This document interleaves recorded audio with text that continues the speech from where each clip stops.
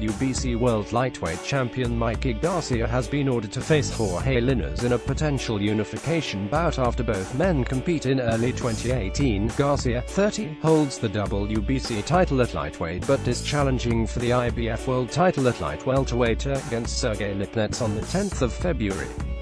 WBA lightweight champion Linares fights on the 27th of January against Mercito Gesta. Both champions will fight each other immediately after the bout, said WBC President Mauricio Suleiman. The sanctioning body's move means American Garcia, unbeaten in 37 fights, would have to decide whether to return to lightweight should he claim Lipnets' IBF strap at 140 pounds. Linares, 32, claimed a second win over Anthony Crolla in 2017 and also beat Great Britain's Luke Campbell later in the year. On Wednesday, Suleiman published decisions taken at the WBC's convention in Baku, Azerbaijan, including outlining the mandated title fights for each division.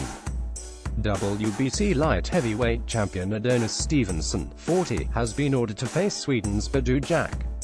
Stevenson has held his title since 2013, but Jack looks set to be his next challenger, having given up his WBA title in the division after taking it from Wales' Nathan Cleverly on the undercard of Floyd Mayweather's win over Conor McGregor in August.